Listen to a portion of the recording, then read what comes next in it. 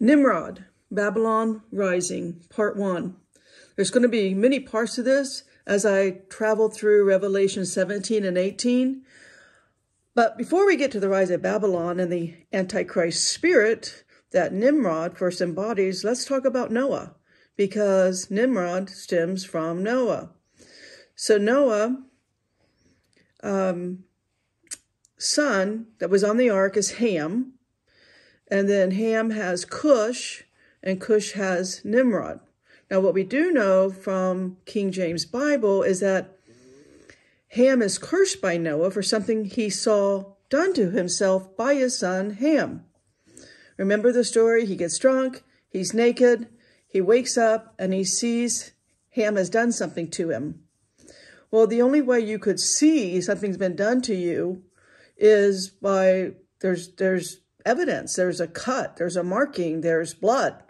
You know, I know for me, myself, I have been returned from the second heavens hundreds of times in this condition. Well, marking, a cut, blood, lots of blood. I've had lots and lots of blood loss. And so Noah does not curse Ham. He can't, because Ham, Noah's three sons, Noah, his wife, his three sons, his three wives, they were all, blessed by God to be saved during the flood. So Noah instead curses Ham's youngest son, Canaan. And so let's get a better understanding, a bigger understanding. Let's go to the Apocrypha to understand more about Noah. This is interesting. So once out of the ark, Noah began to occupy himself with the growing of the vine. And you can read in the book of Adam and Eve, the vine came from Adam. But here's what's interesting. What it says here is he became a man of the ground. Now remember Cain and Abel. Abel was a keeper of the sheep, and Cain was the tiller of the ground. The ground is cursed. So remember, God curses the ground when Adam and Eve was thrown out of the garden. So somebody working the ground doesn't play out well, right? He became a man of the ground.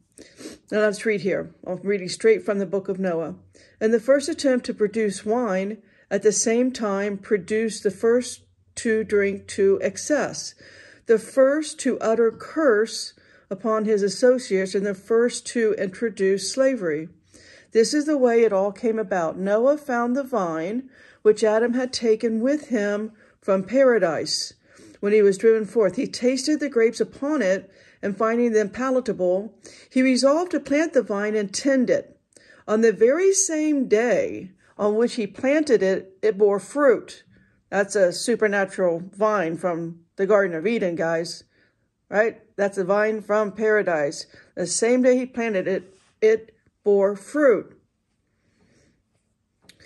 And he put it in the winepress, drew off the juice, drank it, became drunk, and was dishonored all on one day. So he plants it, it bore fruit, he puts it in the winepress, it becomes juice, he drinks it. Obviously, it's already fermented. He becomes drunk. All of this happens in one day.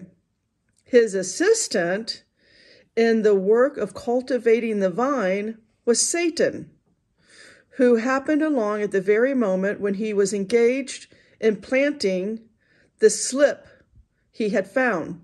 Satan asked him, "Hey, what is thou art planting here?" Noah, "A vineyard."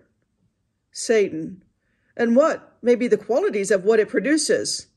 Noah, "The fruit it bears is sweet. Be it dry or moist, it yields wine that rejoices the heart of man."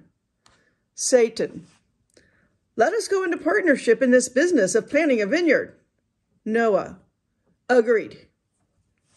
Satan thereupon, get this, slaughters a lamb, and then in succession a lion, a pig, and a monkey. The blood of each as it was killed he made to flow under the vine. Thus he conveyed to Noah what the qualities of the wine are. Before man drinks of it, he is innocent as a lamb. If he drinks of it moderately, he will feel strong as a lion. If he drinks more of it than he can bear, he resembles the pig. And if he drinks to the point of intoxication, then he behaves like a monkey. He dances around, he sings, he talks obscenely, and knows not what he is doing.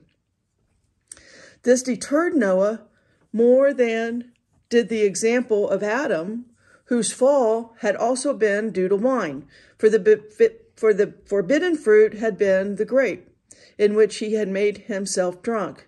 In his drunken condition, Noah betook himself to the tent of his wife.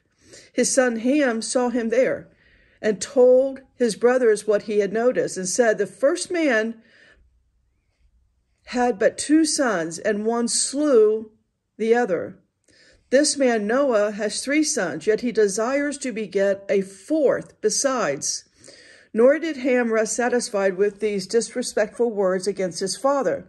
He added to this sin of irreverence and still greater outrage of attempting to perform an operation upon his father designed to prevent procreation.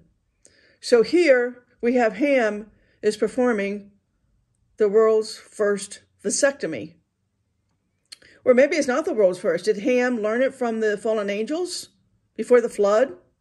So that's what I take. How does he know how to do this? This must have come from fallen angels before the flood. That's just speculation on my part. But he knows how to cut Noah in such a way that Noah can no longer procreate. Sounds like fallen angel tech to me. With the spread of mankind, corruption increased. While Noah was still alive, the descendants of Shem, Ham, and Japheth appointed princes over each of the 3 groups. Nimrod, for the descendants of Ham. Joktan, for the descendants of Shem. Phinehak, for the descendants of Japheth. 10 years before Noah's death, the number of those subject to the 3 princes amounted to millions.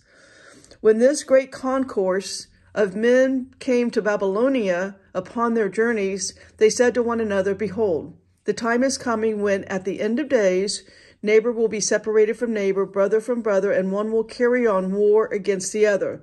Go to, let us build a city and a tower whose top may reach unto heaven, and let us make a great name upon the earth." End of part 1.